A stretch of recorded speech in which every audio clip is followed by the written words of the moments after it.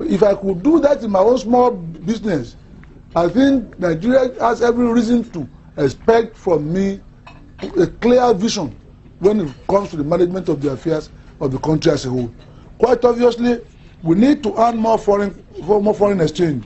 We shall therefore put in place policies that will broaden the foreign exchange earning capacity of the nation.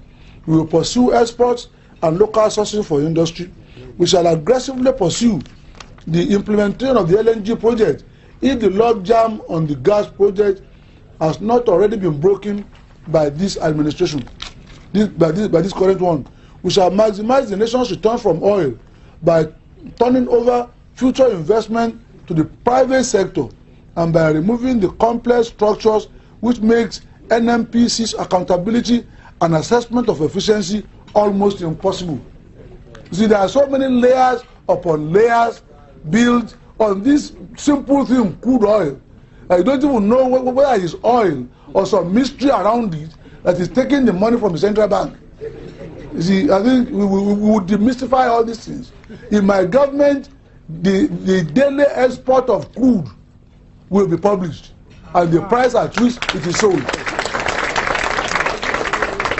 You see, the issue of planned implementation is simple. You see, public things are not private. We have National Assembly now. They will do their job. They review the expenditure of government and will hold public hearing. We will no longer be hearing of monetary circulars from central bank without the bankers being told. The bankers will have to be involved. You see, like I said, every effort has been made in the past to shake people's head in their absence. It must stop. I mean, it won't be allowed. I mean, the cumulative wisdom of all the bankers would have seen us out of the problem we have in this country today.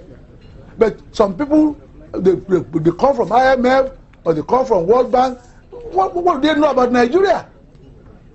You see,